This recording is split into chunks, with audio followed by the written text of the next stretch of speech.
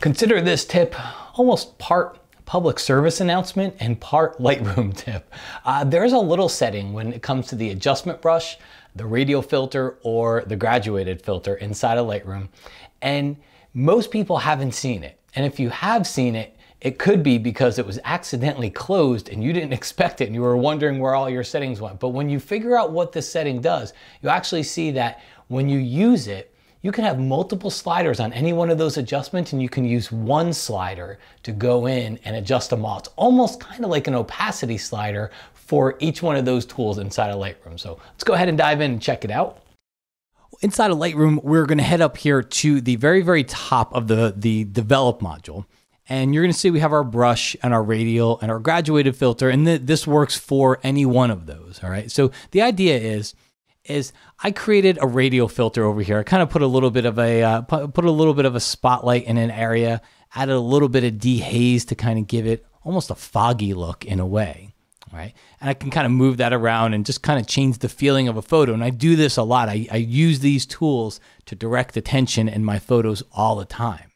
Well, one of the neat things we can do is you might not even know, you can right click on that little adjustment pin and you can hit duplicate.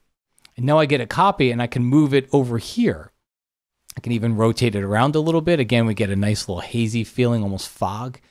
Well, here's what happens. It's maybe when I move it from here to here, the settings that I had used in this example, the settings that I had used maybe don't work quite as much.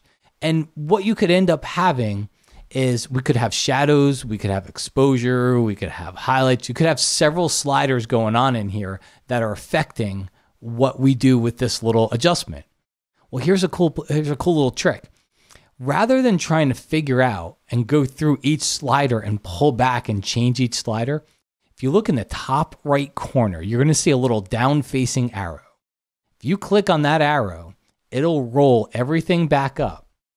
All right. Now, you don't see all the settings, but what you do have is an amount slider, and this will proportionally go through there and change your settings.